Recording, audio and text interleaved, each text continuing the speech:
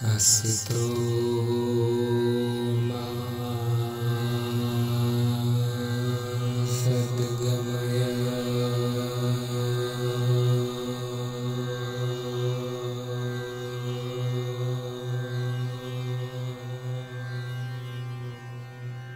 You must have experienced this tendency of the mind to repeat endlessly the negativity. It does not matter if you have total knowledge. It does not matter if you have realized the self.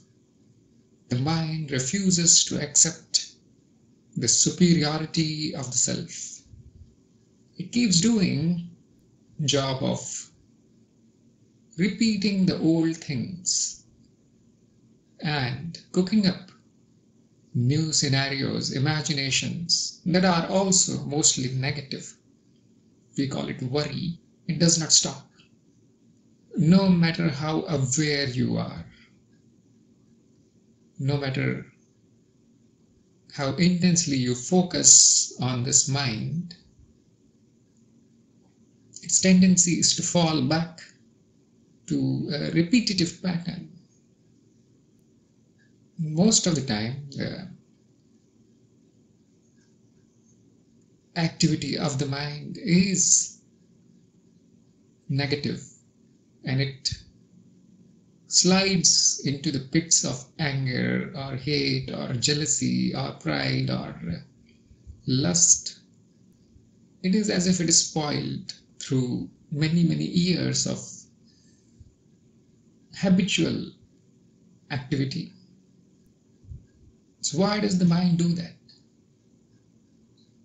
If I am awareness, shouldn't the awareness be in charge? I am consciousness, then this activity should stop by itself whenever I wish it to stop.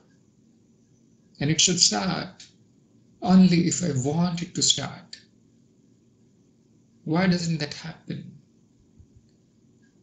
Why is this misery-making machine still running?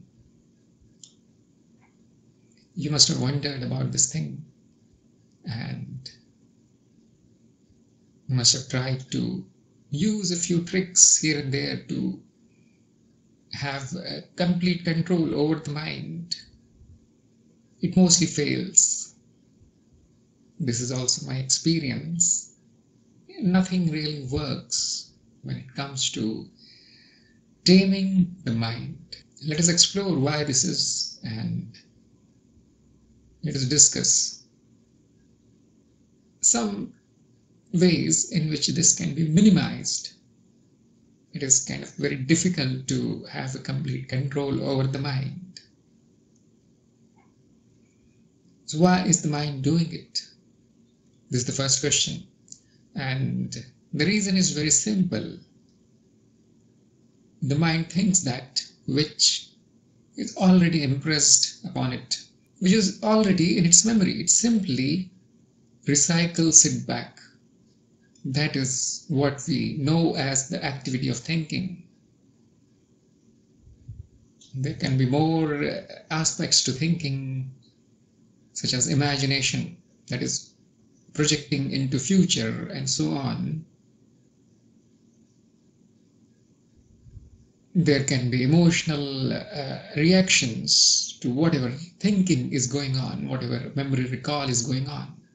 Life means experiences, and experiences are continuously being impressed upon the memory. There is actually no forgetting of any of the experience. The recall is selective, but recording is indiscriminate. It is a lossless recording. Nothing is left. Especially the things that are more important to life, survival, they are recorded in a special place. This is called the waking memory. Although memory is one uniform space, metaphysical space, but there is a specific kind of area in that memory where these very important experiences are being stored, and that area is usually, I call it the waking memory. Well, that's not so true, but that is all we can access in the waking state. That's why we call it the waking memory. And experiences of our daily concern, mostly related to survival, are getting stored there. And when the mind has nothing to do, when there is no immediate question of survival or entertainment, then the memories, they activate and they are actually played back. This is a very automated mechanism in the mind. It's a process in the mind, and it is impossible to stop it. People won't believe me if I say that. It is impossible. This is something very basic nature of the mind, that when it is not experiencing anything important, it will start experiencing the memories. It will repeat them. The reason is the mind is structured like this. If you want to stop this activity, you will need to actually destroy a big part of the mind, and it won't remain this human mind that you call as me. There is another interesting aspect of this recall, that which is very, very important for survival gets the priority, because survival related memory, it's very important mechanism. It helps in survival. And most naturally, that which is a threat to survival, that which has caused pain or danger, or has been a disadvantage in survival, some fight, some insult, rejection by the mates, potential mates, and fears.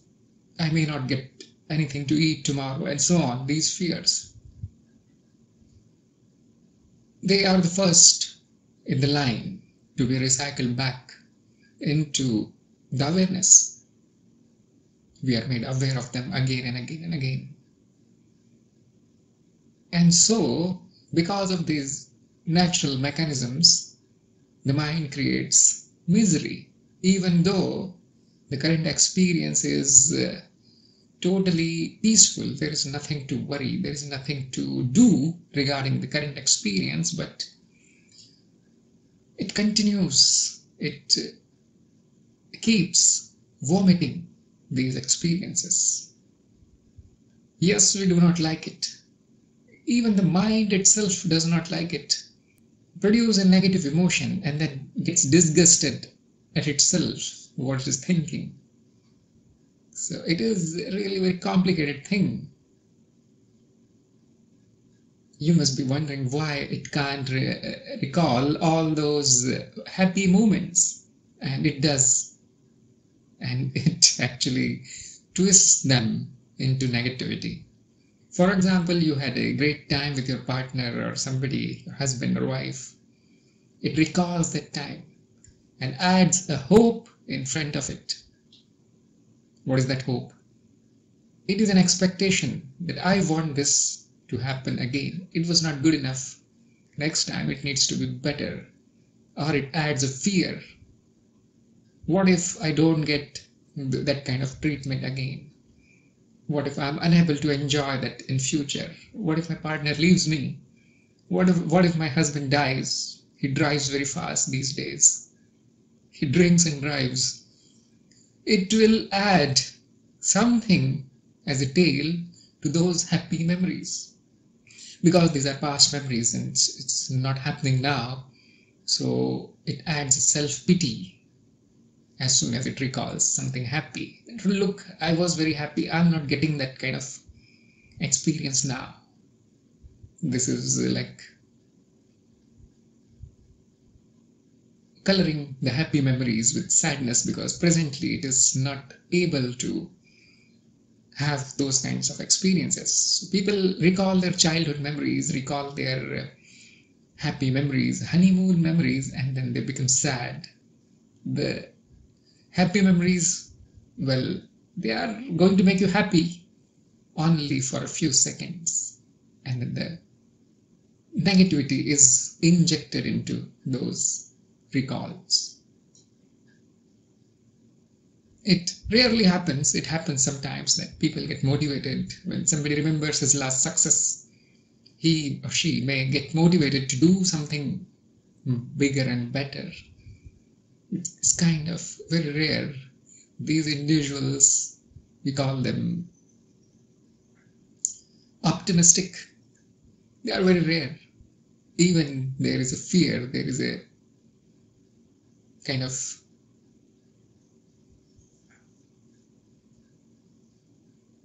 clinging to the past experiences when it is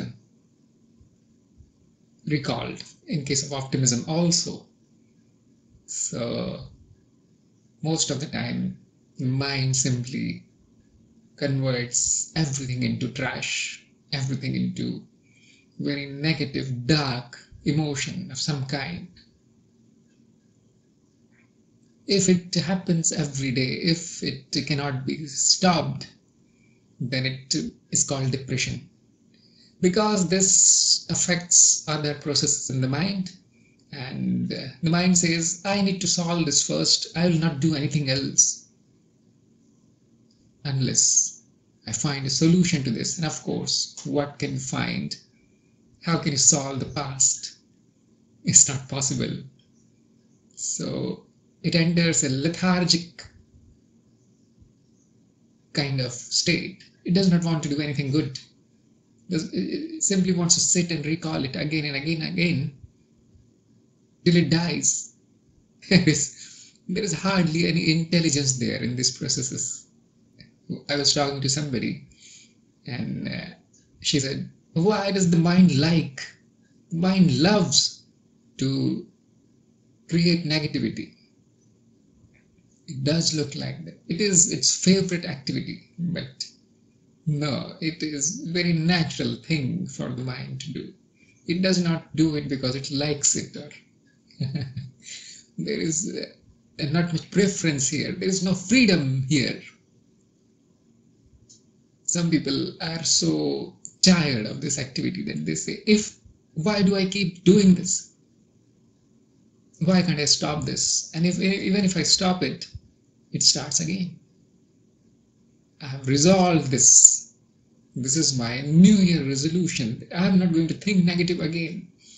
And it lasts for 5 minutes before it starts again. So people have this kind of complaint that I can't stop it. Why keep thinking like this? So the first thing to notice is that it is not you. It is the mind. And not even the mind. The mind is a very big thing. It is a tiny activity of the mind. In the waking state, it has assumed an importance due to survival being the main concern of the mind. Survival. That is the reason. We are evolved to favor negativity. Negative memories, negative thoughts, negative situations. You see, nobody cares if something good happens around them, but if somebody gets murdered or some robbery happens around, the mind goes on a red alert. Everybody wants to know why this happened and what is happening now. Or a death happens. That is kind of eye-opening. It springs into life. Even the most depressed person will want to know, how did that person die? Because death, the antithesis of survival.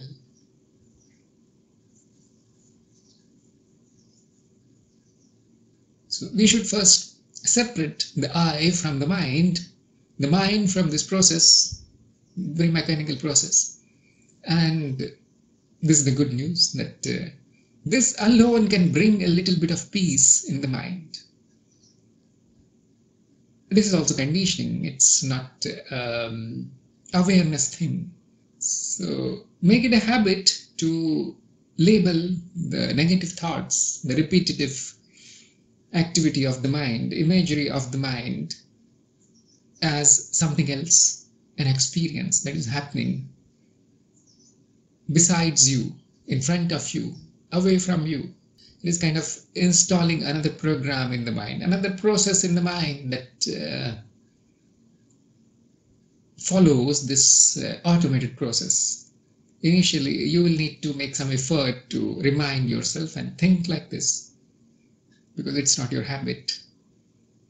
And slowly, with time, it should become a habit that whenever the mind throws up something which is fearful, full of anger, worries, and so on, you can remember that this is mine, this is a process, this is survival related, it is automated, it's not me. And this alone can give you place to stand on, that you are standing far away from these activities. As soon as you identify with that, as soon as you say, no, this is me, and I am suffering, so then there is no hope. Unfortunately, this is the condition of 99.99% people. The identification with the mental activities is so strong that they suffer because of this useless kind of, it's not totally useless, but not that useful to repeat it often. Once or twice is okay. I know it's survival is an important thing in waking state, and we need to think sometimes, and we need to think about the negative aspects also. Positive, we don't need to worry too much, but repeating it again and again. Somebody insulted you last month and you are still repeating it. Not you, the mind is repeating it, and you are identifying with it. So that is unnecessary. It is not even suffering. It is like hitting yourself with hammer without any reason.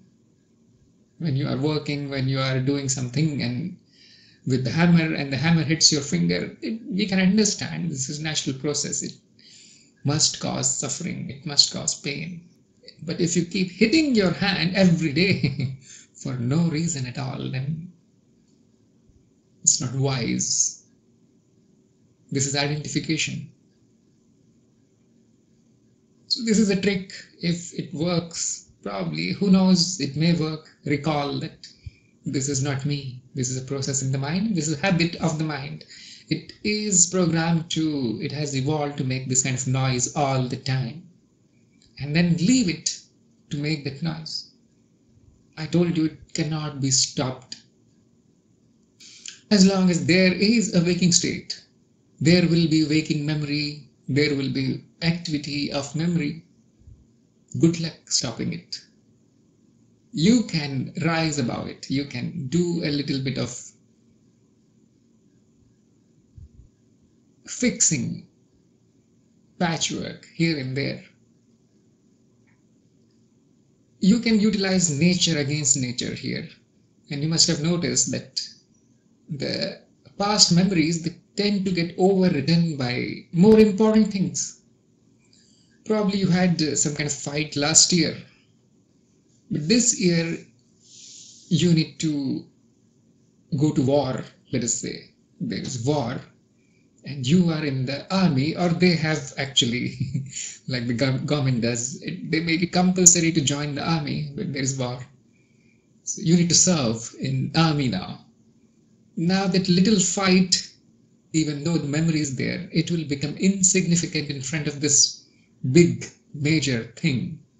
And when you return from the war, if you do, there is a little chance that you can come back alive, and these memories of the war will actually totally overwrite that little fight that you had with your friend.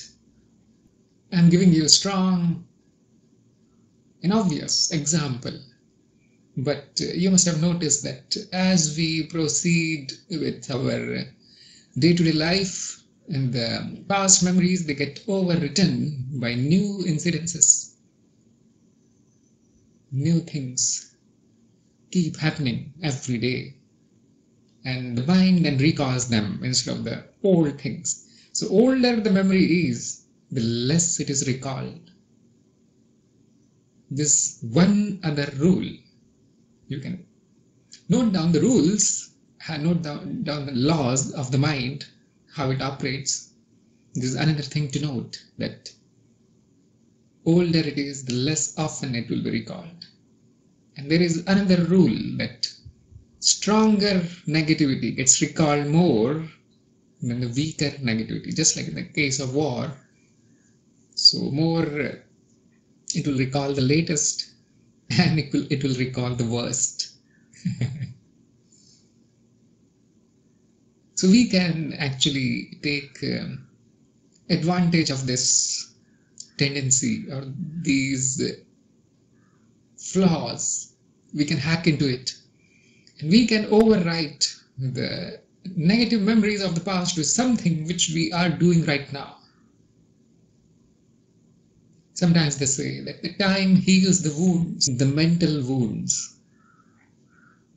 This is true because the past experiences, they get overwritten by something new.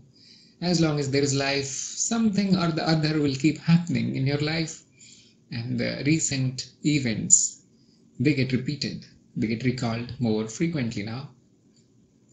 Just like I told you, it does not matter whether it's happy or sad.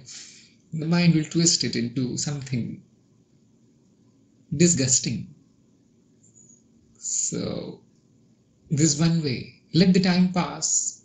Do not be disheartened that, oh no, this thing cannot be stopped and it will go on for all my life.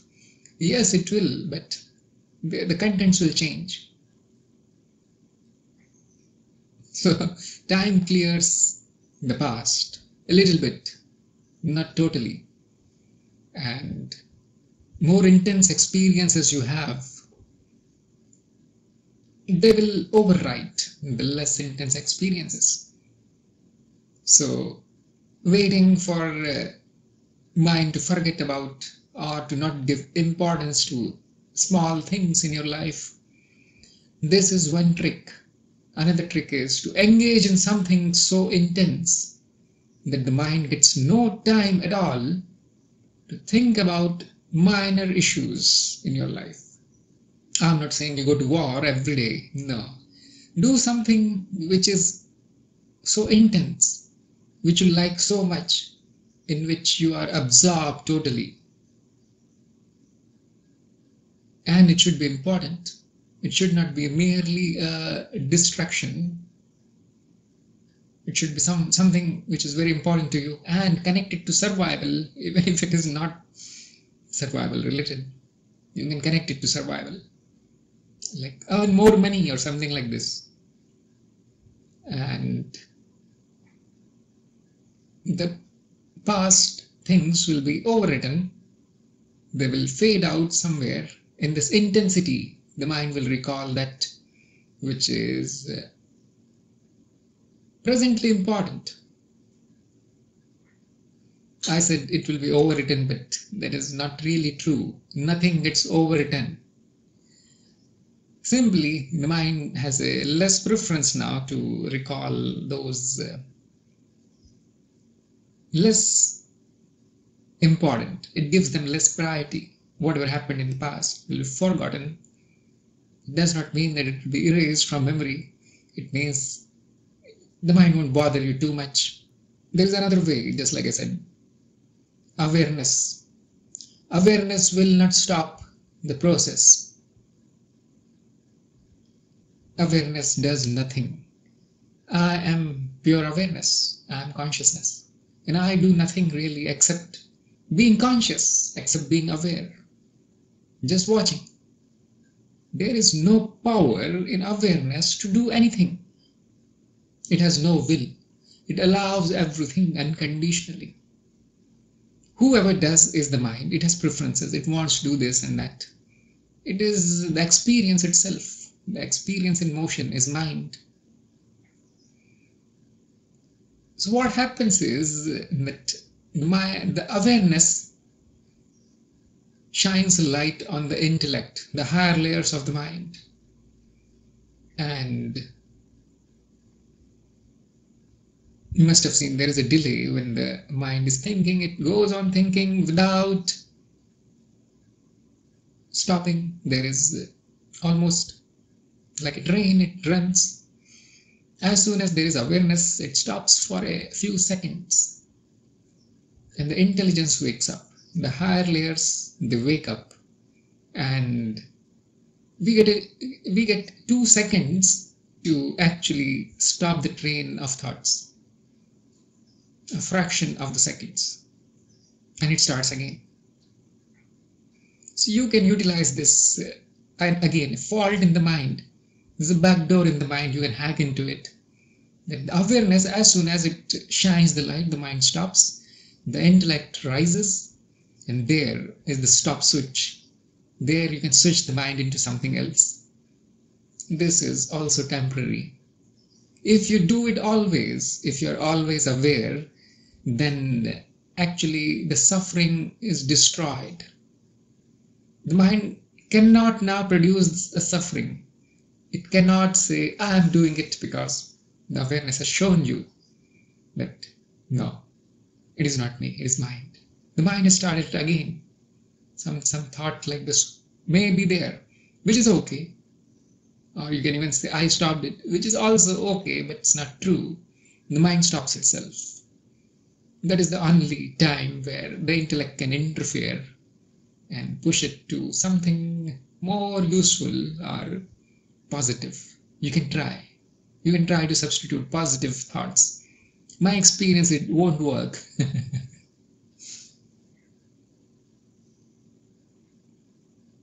It's kind of very stubborn.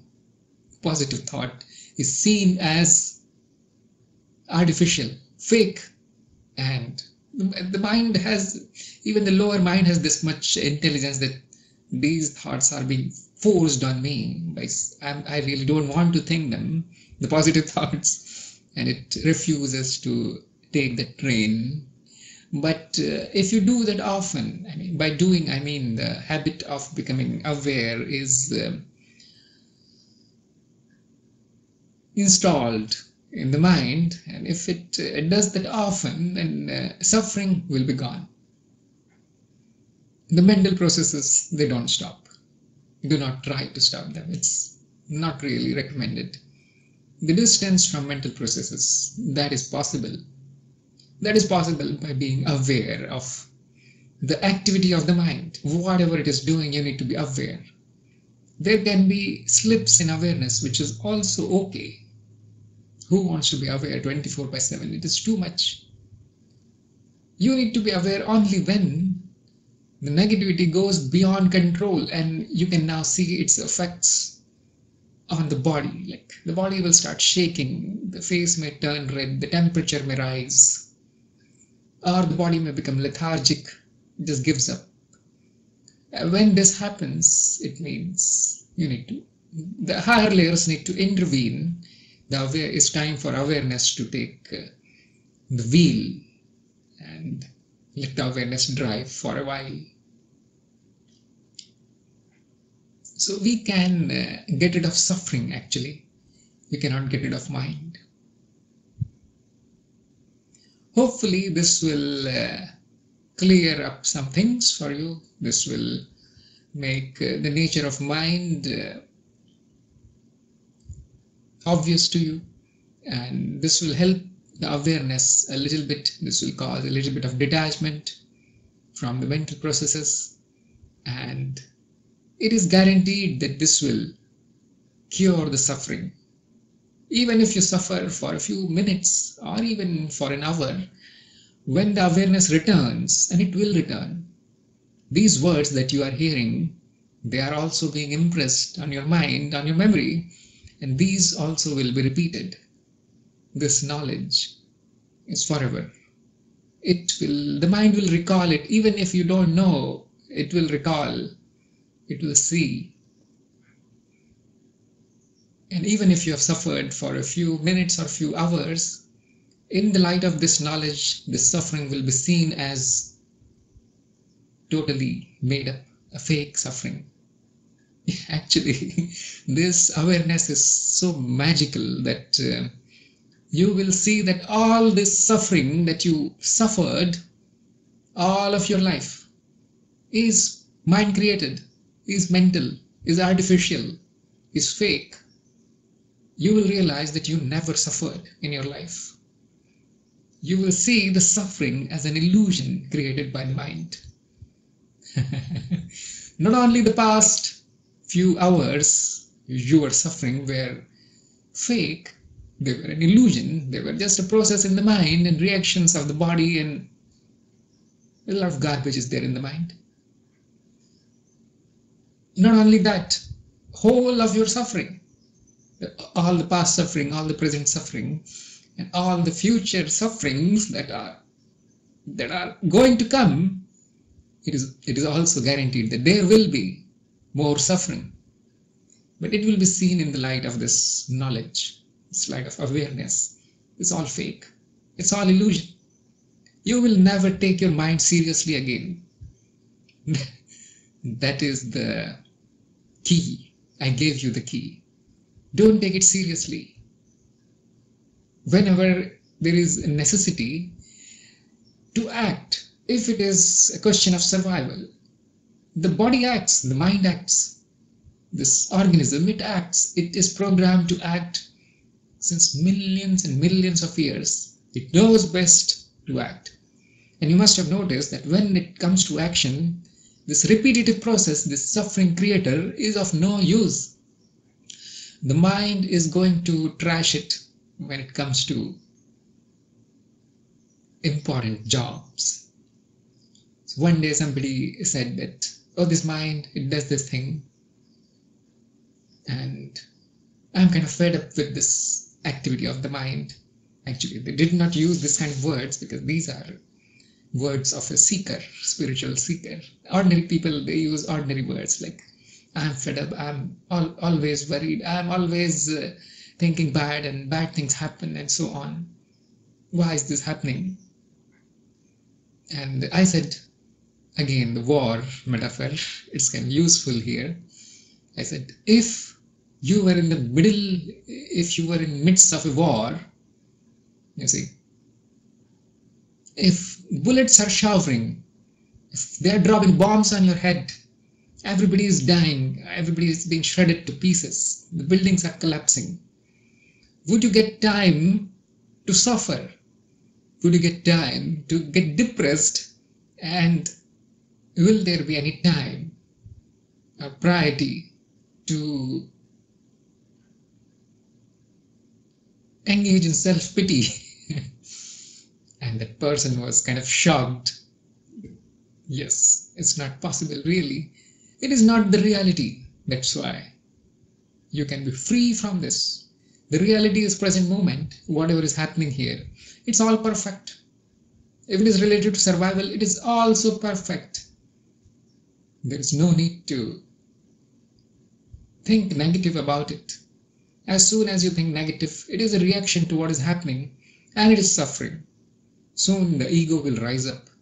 The identity creator will rise up. The attachment will happen. The identification will happen. And it becomes even more deeper impression on the mind. Look, I suffered that time. It was so bad. Instead of simply suffering, it is a suffering that is kind of sprinkling salt over the wounds. And when you recall it again and again, it is like it never fills up. It never heals. So hopefully these tricks, this knowledge, this awareness will get rid of the suffering forever for you. It is not magic. This is how awareness works. This is our real nature. We do not cling to anything really. Nothing should leave an impression on this space-like consciousness. It is very pure. It allows the experience, but it does not store the experience. That is the job of the mind, and it's all illusion. Once you realize this, once you embody this knowledge, Suffering will say bye bye forever. Thank you very much for listening.